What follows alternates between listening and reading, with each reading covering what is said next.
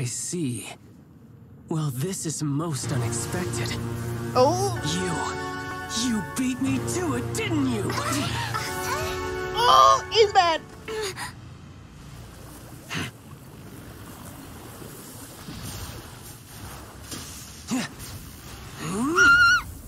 What is this? He went Super Saiyan. No!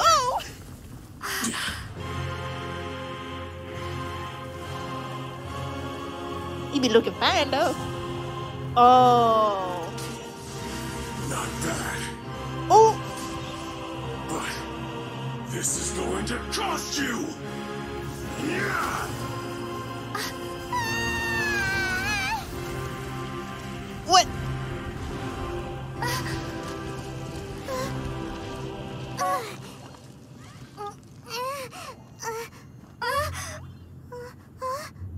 What in the world is going on?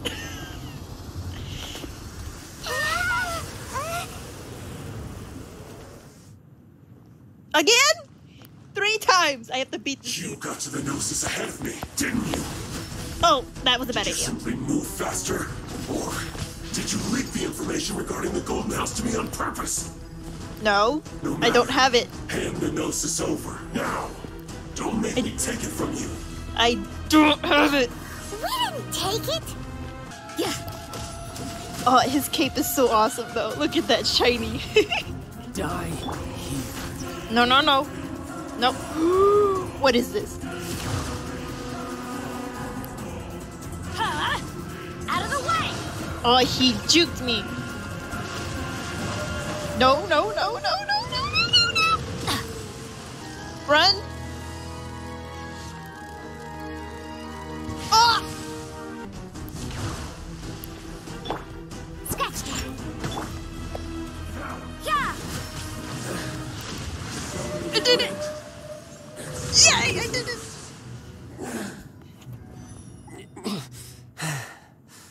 It seems the burden of the foul legacy transformation was too great for my body. I lacked the opportunity to think this through. The what? Legacy transformation? And now that I consider the matter more carefully, you never had any chance of beating me to the Gnosis. You had no connection to the Gnosis, no matter where it had been taken. That's what we've been trying to tell you. We didn't take it. This battle has already left me satisfied. Huh? Anyone who strives as I do to grow stronger shall be called a friend, even if our friendship can only be shown in battle against one another. I like him. I must bring this amiable conversation to an end. My quest still beckons. Given that the Gnosis wasn't taken by anyone, then we must look once again to the beginning. Perhaps it was never in the Exuvia to begin with. In fact, it might be that the Exuvia was just a diversion of sorts. What? So you mean that... The corpse was fake.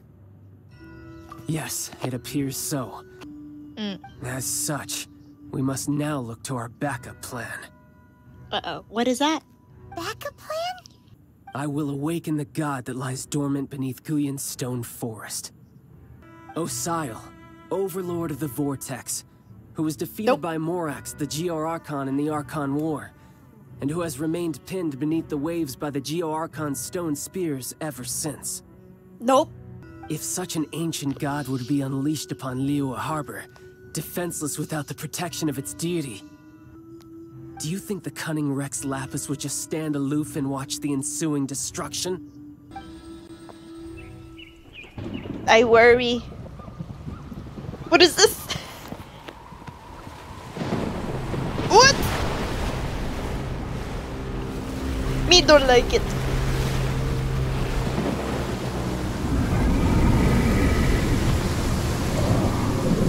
No. Definitely don't like that. Let's see. Will the nation that has lost its deity be swallowed up by an ancient malice once more? If you wish to drown together with the people of Liyue, you're free to stay and enjoy the show. You meanie? Huh? He's already gone. That guy is fast. What's going on? There it is, the floating palace. It looks like a palace anyways.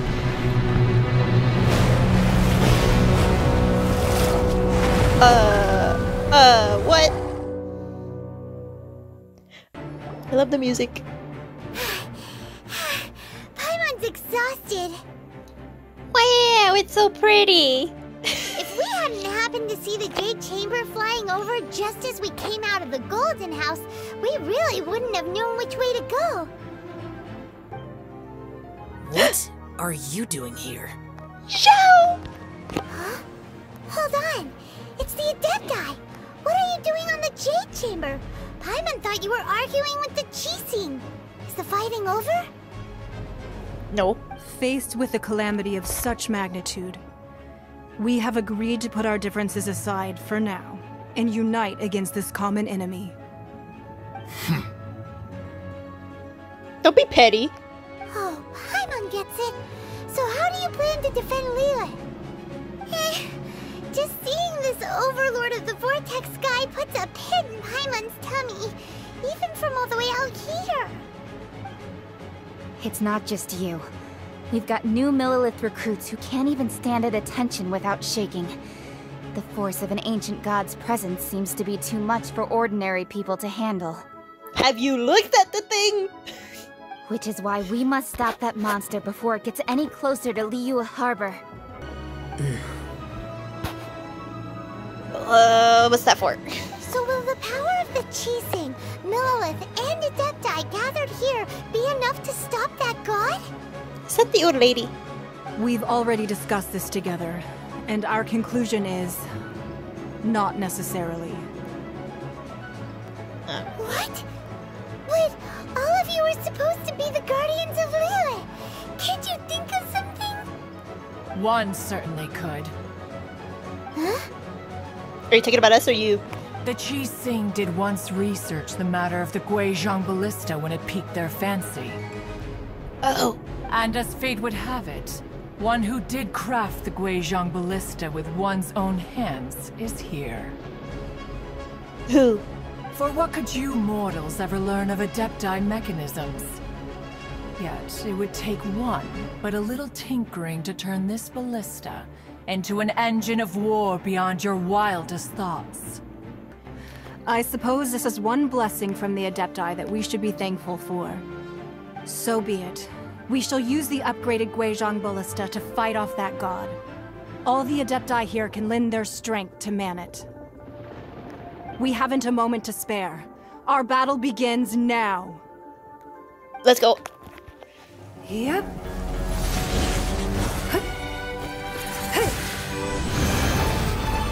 Strong.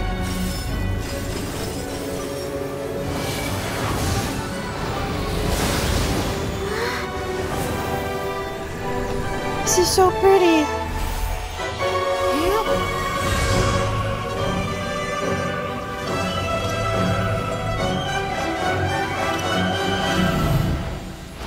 All right.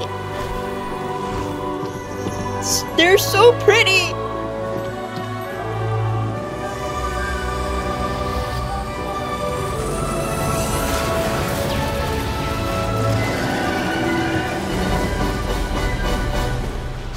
Oh, go away.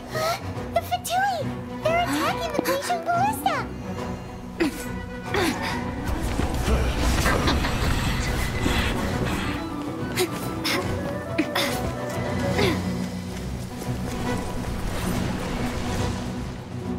On to battle we go. Ooh, that's it. Oh, now you show up. The interlopers are no more. Now we may commit ourselves fully.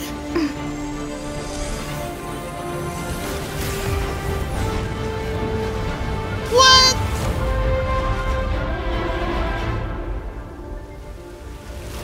This is so cool. It's working! We just need to keep this up!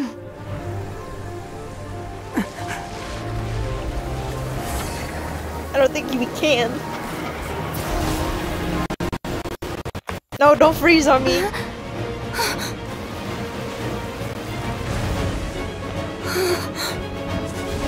What is this? Uh-oh.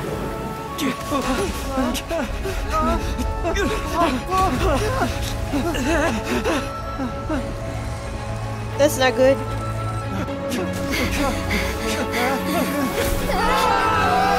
I'm falling! Yes, Childe, save me!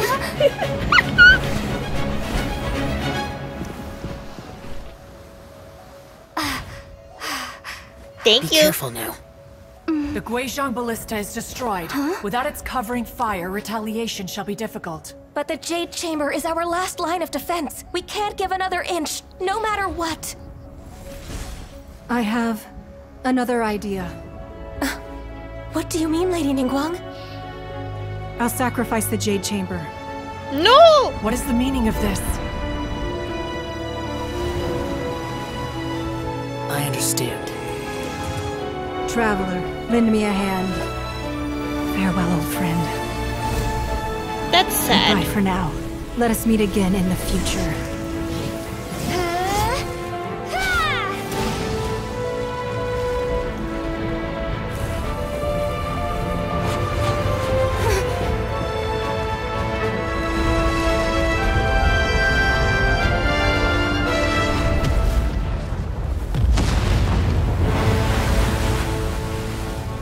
Awesome. It's so pretty.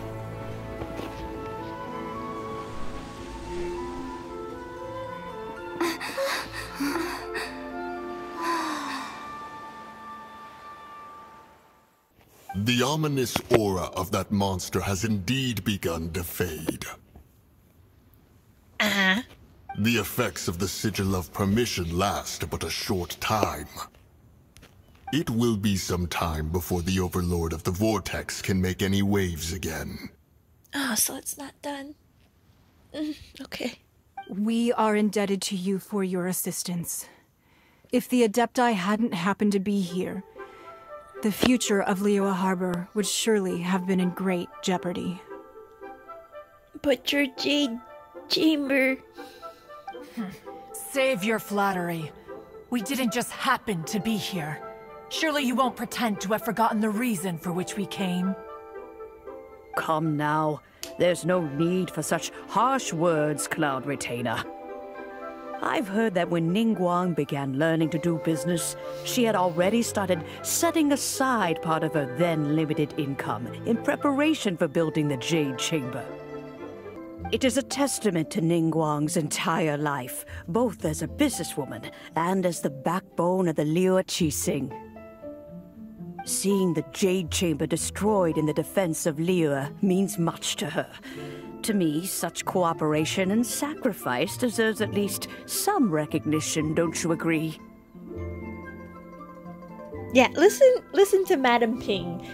Well, I was really hoping you would say that such sacrifice could at least be used as some leverage in our negotiations. Businesswoman through and through. Thank you all for hearing me out. But please forgive us. We cannot yield to your wishes. Oh? Uh-oh. 3,700 years. According to our records, the Adepti signed a contract with Rex Lapis to protect Liyue 3,700 years ago. Even to this very day, Liyue and its lands have stood the test of time, immovable as stone, just as it was thousands of years before. This is truly no small feat. But that does not mean that the Liyue of today is the same city as it was all those years ago. Very true. Do not merely cast your protective gaze upon the land. Instead, focus your sights on our city and each of the citizens that dwell within it. Are you questioning our means of protecting Liyue? No. I mean no offense. I simply hope that our Adepti forebears would see Liyue in a new light. Forebears, you say? One doubts you would be fit to be part of such a lineage. This morning, Rex Lapis appeared to me in a dream. In the dream, I yearned to tell him that we Qixing, though mortal, are equally bound to the contract. Each passing generation of the Qixing leaves many things of value to be inherited by the next generation. I also thought to tell him how the past generations of Qixing had strove under his rule to survive in our mortal world, establishing a network of contracts which has since come to be known as trade. But I dared not speak. I could only gaze at him in silence until the moment I awoke. Oh, Ningguang. We're all on the same side here. Yet another perspective. What are you trying to say, Outlander? When there is discord between the Guardians and those they were meant to defend, harmony becomes very difficult to restore. Right! The Animal Archon sought to quell the strife between the two sides, because he believed that such conflict would only scar the hearts of both, and that nothing good would come of it. This is what we learned in the City of Freedom. Each of the 7 nations has its own scars from the past. Though your point is the very height of simplicity.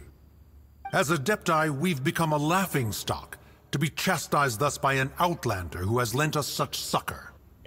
All right, all right. Didn't Ningguang suggest that we should focus on the city and each of its citizens? I know I already have, so why not see for yourselves? I apologize for appearing in full armor. I am afraid I cannot show the proper courtesies. And who are you? I am Feng Yan, a sergeant of the Millelith.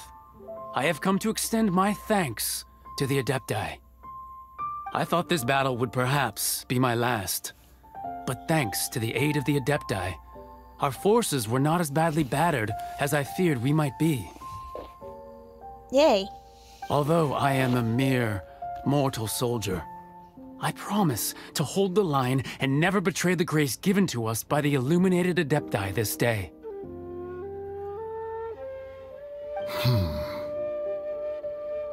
Listen to the man.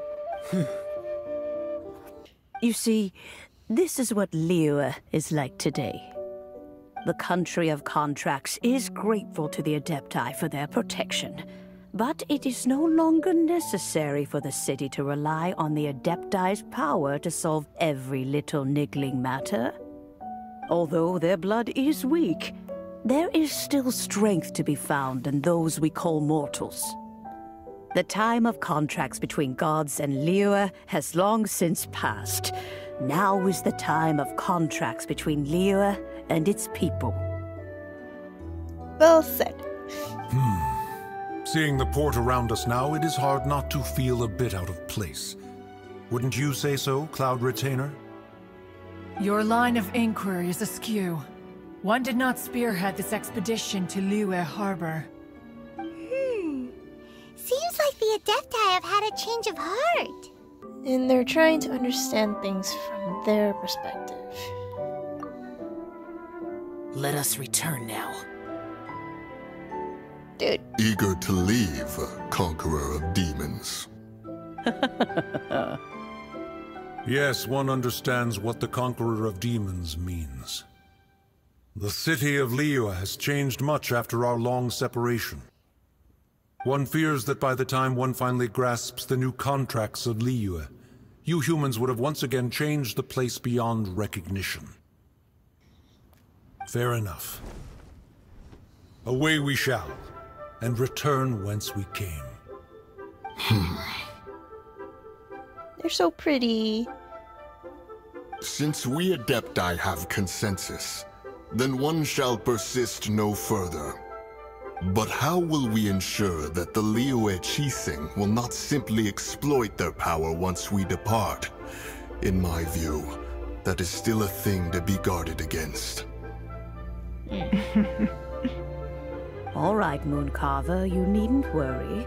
It seems to me that this right of supervision is best left to the people of Liyue. Looks like the conflict between humans and Adepti was avoided. All's well that ends well, huh? You could say that again. Oh, right!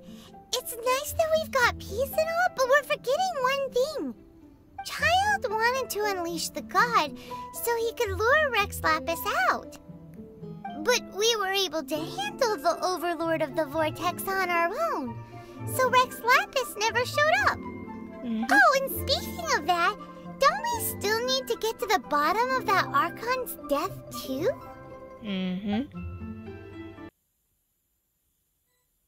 You call this cooperation between Harbingers. Cooperation involves communication, you know. Great cheese and Louie. Don't take it to heart, child. Besides, aren't you happy that you got to skip the formalities and bring chaos to the land? I'm sure you must have enjoyed that. But man, is she pretty! Oh, it seems that some of your friends have arrived. Hey, it's Zhongli and Childe. And you! You're also one of the Harbingers? Well, if it isn't you two. This is our first time seeing each other since Liyue was nearly wiped off the map. This is certainly a bit awkward, wouldn't you say? Oh, come on. Stop being that way. Paimon knew that we should never have trusted a Fatui Harbinger. Oh, now don't say that. Sure, I may have misled you, but I never had anything against you personally. Besides, I thought we were getting along quite well together, didn't you? Except for that little tussle we had at the end. Little tussle at the end. Boy, you get angry. The real deceivers here are Senora and Zhongli. Curse them for leading me on. Senora and Zhongli? So actually, I think... Stop wasting time, child. There'll be plenty of time to chat once I'm through here. You remember the agreement, Morax. Now, if you would be so kind. The Gnosis, please. I'm sorry, agreement? What in the world are you talking about? Out with it, dude. The contract is fulfilled. That which thou seeketh is now bestowed unto thee. For my promise is solid as stone.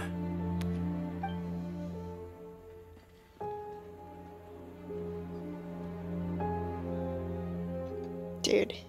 How sanctimonious.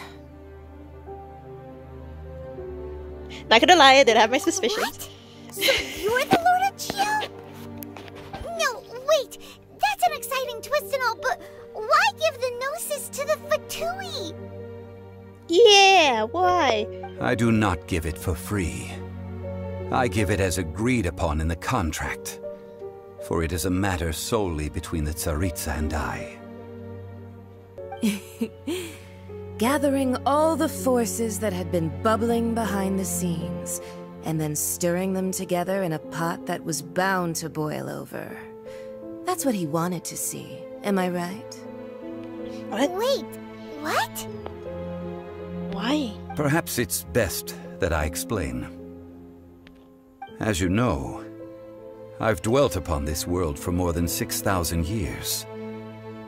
I witnessed the founding of Liyue, together with the Adepti 3,700 years ago.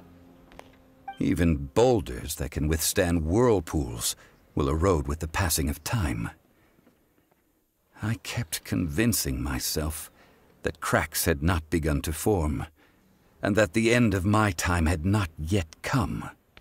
Until one drizzly day, as I was strolling along the harbor, I heard a merchant tell one of his workers, "You've finished your duties. Go ahead and call it a day." I stood motionless among the crowds, asking myself, have I already finished my duties? Oh. Oh, Zhongli. But as I began to consider relinquishing my divine role, I soon discovered that many reasons still remained to not hastily depart. Was Liyue, the city I had dwelt in for so long, already prepared to enter its next age? I decided that a test was needed in order to reveal the answer. So I feigned my own death, and gathered the cast of Childe, the Adepti, and the Liyue Qixing to play their roles together on the stage that was Liyue.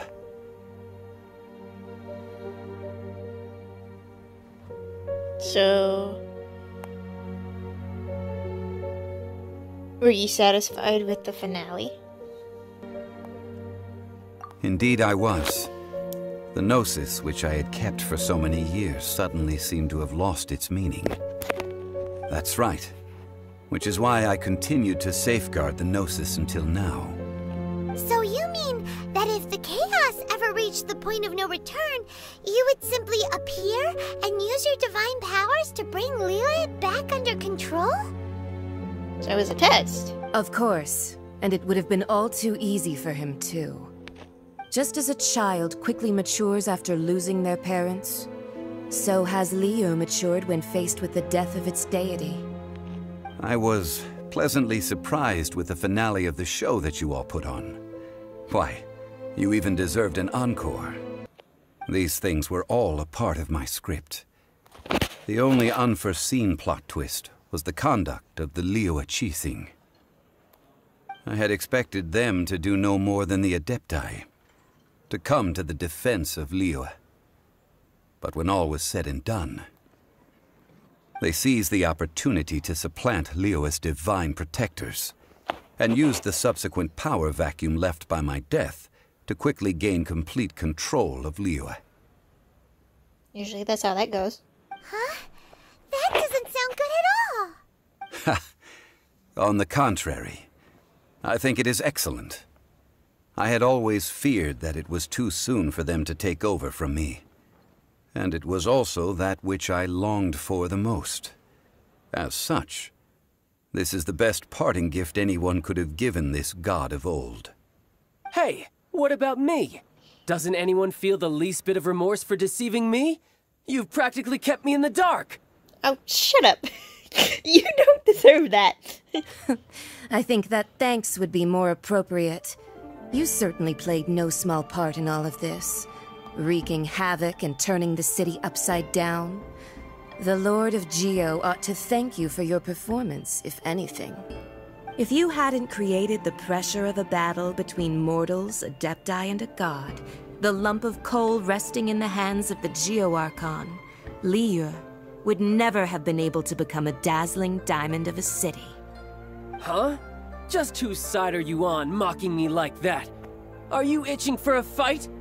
We were both equally fooled. Be that as it may, you've come out of this as the hero of Liyue. I, on the other hand, will be forever prescribed as a disturber of the peace, no? I see. Well then, with the Gnosis in my possession, I have no use for such idle chatter. We should return to Zapoljarny Palace and seek an audience with Her Majesty, the Tsaritsa. Come, child. Ooh, I don't like her. Fine. I'll meet you there later. I'm not sharing a boat with the likes of you. He really doesn't like her. Do as you wish. Now then, is there anything else you wish to ask me? Right! As Zhongli always told us, a good trade is a fair trade. Paimon has no idea what could be a good trade for a Gnosis. Right. Realistically speaking, there is no such thing. What? Huh? So you just gave it willy-nilly? Just because you wanted to test the city? However, I am the god of contracts. For thousands of years, I have made countless contracts. If the deal was of no benefit, then I certainly would not be inclined to agree to it. My agreement with the Cryo Archon will be the last of my contracts as the Geo Archon. My contract to end all contracts. As for the bargaining chip that the Tsaritsa used to balance the scales, uncover that answer for yourself in your future journeys. Okay.